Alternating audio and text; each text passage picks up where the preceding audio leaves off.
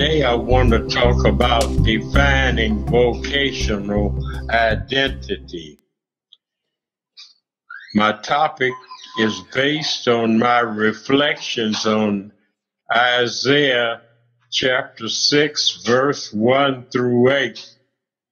Biblical students know that Isaiah has 66 chapters and is divided into Isaiah, Deutero-Isaiah, and Trito-Isaiah.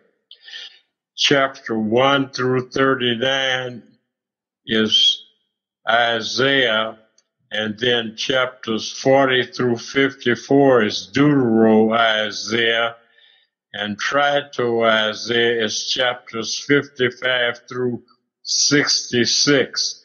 I would like to deal with the first part of Isaiah, dealing with the call of Isaiah. The call of Isaiah took place in a crisis situation.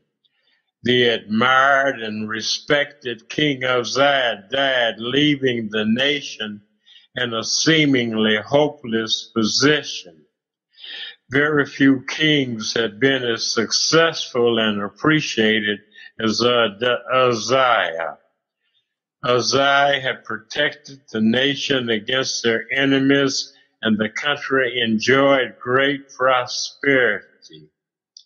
Many citizens had known no other king but him. Uzziah began his reign when he was 16 years old, and he reigned for 52 years. It was the year when things fell apart and when the foundations were shaken. Isaiah, the planner, builder, and strong military leader who had won victories over neighboring nations. However, his life ended tragically because when he became strong, his heart was so proud he acted corruptly and was unfaithful to God, for he entered the temple of the Lord to burn incense on the altar.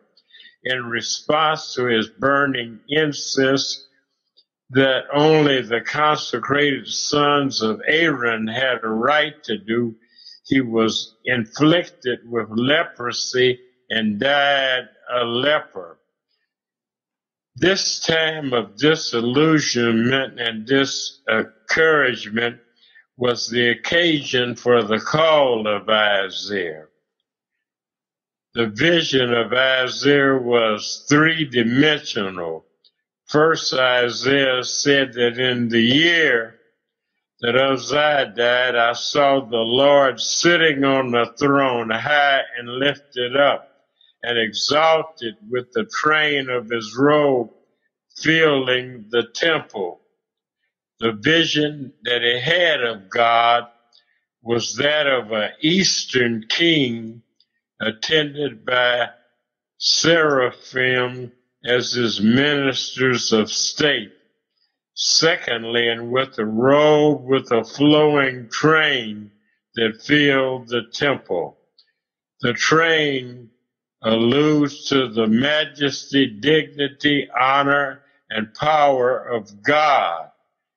God sitting not on a chair, but on a throne which is elevated high and lifted up. Uzziah no longer sits on his throne, but in his lamentation over the death of Uzziah, Isaiah saw God as the eternal sovereign, still in charge of the universe. Isaiah first saw the Lord, then secondly, he saw himself. He heard God's call to prophetic service, and he said, I heard the voice of the Lord saying unto me, who will go for us?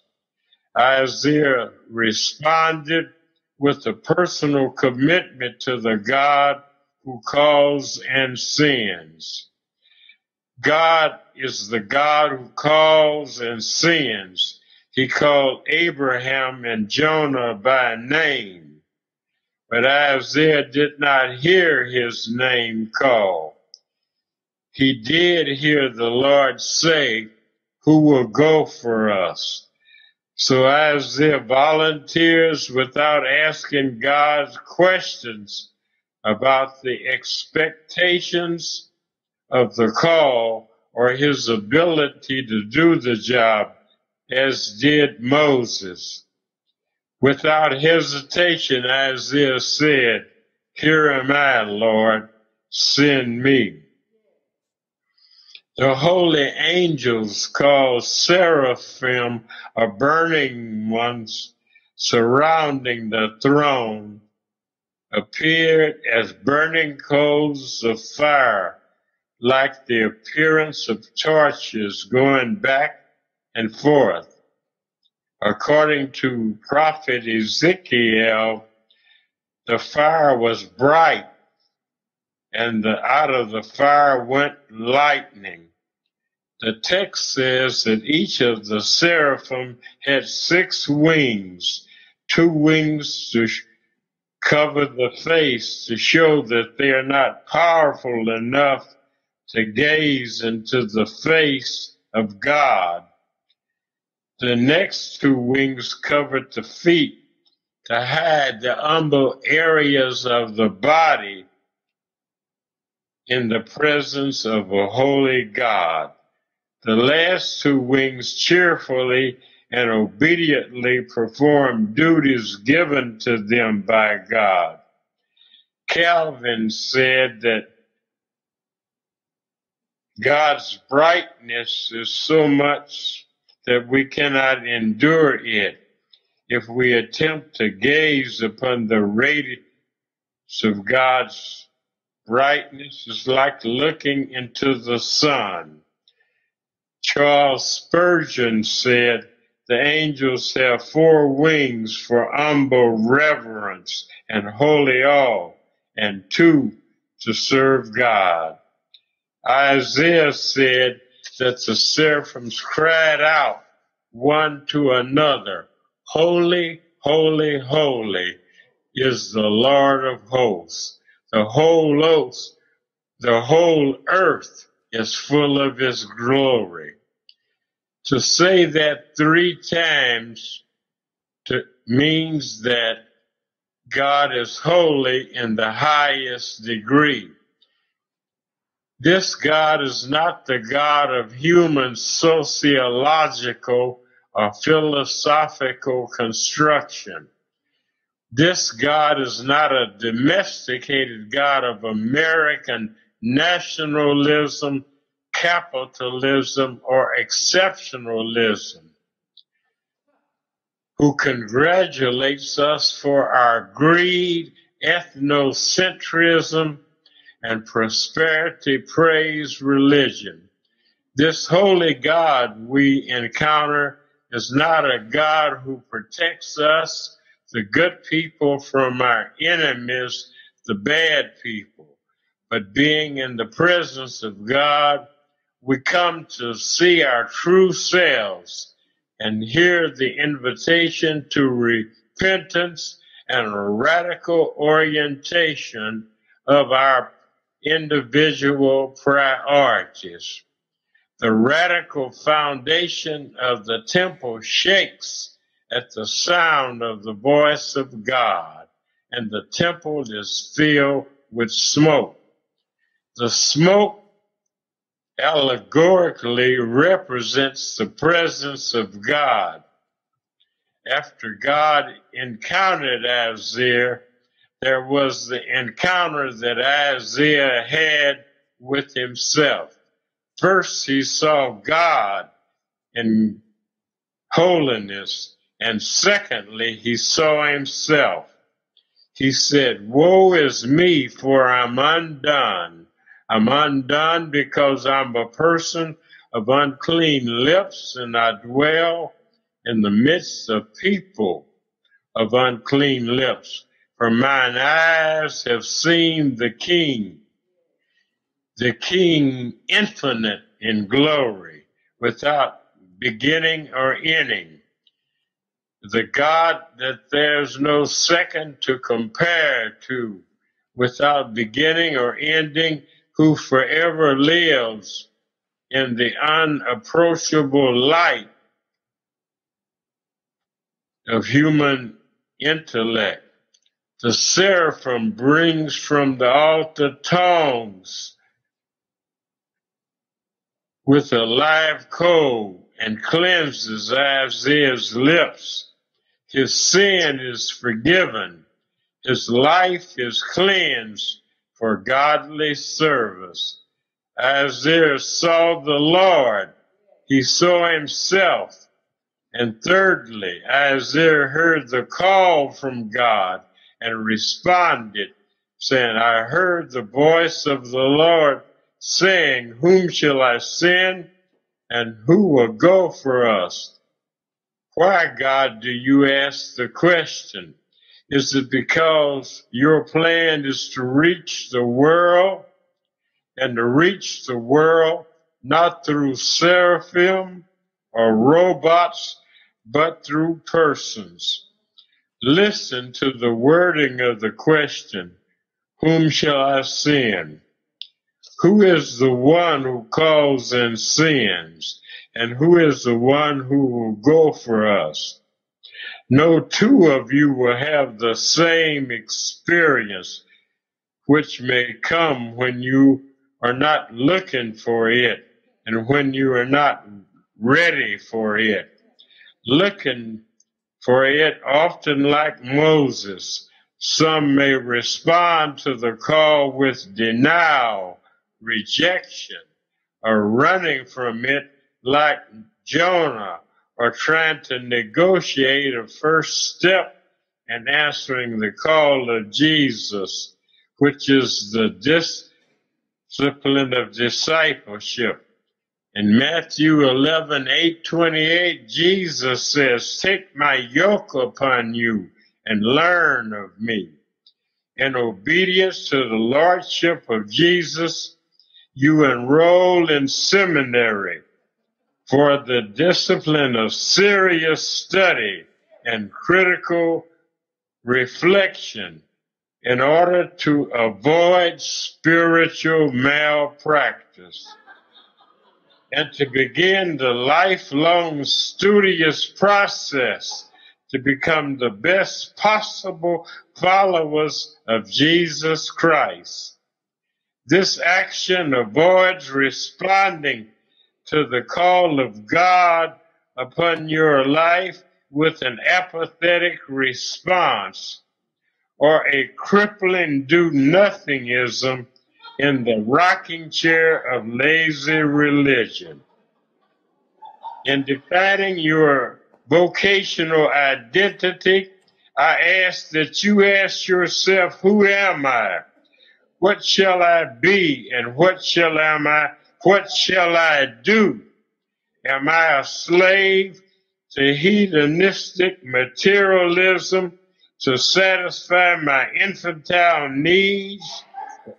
Or am I a slave of conspicuous consumption, which bankrupts personal, national, and world economies with staggering debt? Am I a slave who supports the politics of jingo military defense that spends money indiscriminately to wage wars to subdue the perceived enemies of the nation? Am I a slave to the mind my own business silence that refuses to condemn the gangster mentality that perpetrates drive-by shootings, the sale of drugs in my neighborhood, and the devaluation of the bodies of women by rap artists? What shall I be, and what shall I do? I will be a vocal advocate for God as my vocation in my church, in my school, in my workplace and city, where religion is a ritual and not a way of life. My vocation is being a courageous voice that speaks up for the immigrant stranger, the hungry and the homeless and the hurting in my city. My vocation is to love mercy, do justly, and to walk humbly with God. Martin Luther King Jr. was influenced by Isaiah, who shaped his vocational identity. Isaiah 6, Isaiah 58, and Isaiah 61 are foundational for his understanding of God, the verbal content of his voice, and the clarity of his vocational identity. Listen to Dr. King as he says, I choose to identify with the underprivileged. I choose to give my life for the hungry. I choose to give my life for those who have been left out of the sunlight of opportunity. This is the way I'm going. If it means suffering a little bit, I'm going that way. If it means dying for them, I'm going that way. Amen. Because I heard a voice saying, do something for others. Have you heard that voice? I'm sure you have. That's why you are at Oblate today. I would ask you to join me, Sister Addie, and the Oblate faculty and the speakers that you have heard in answering that call, saying, here am I, Lord, send me. Dr. King believed in an eschatology or a moral vision of a beloved community for planetary living where the lamb and the lion would lie down together in peace. Due to our faith in the power of God to ultimately triumph over evil, concluding that our radical action for societal change requires from us subversive hope and subversive joy in the presence of legitimized state-sponsored criminalization of the underclass, political unresponsiveness, and global despair and hopelessness. I'm calling on us to be the alternative to the so-called religious right, the so-called evangelical group. That's nothing but bad news. The gospel is good news for a bad news world. Woo! I challenge you Woo! to hear the voice of the Lord and to say, here am I, Lord, in me. Amen. Amen.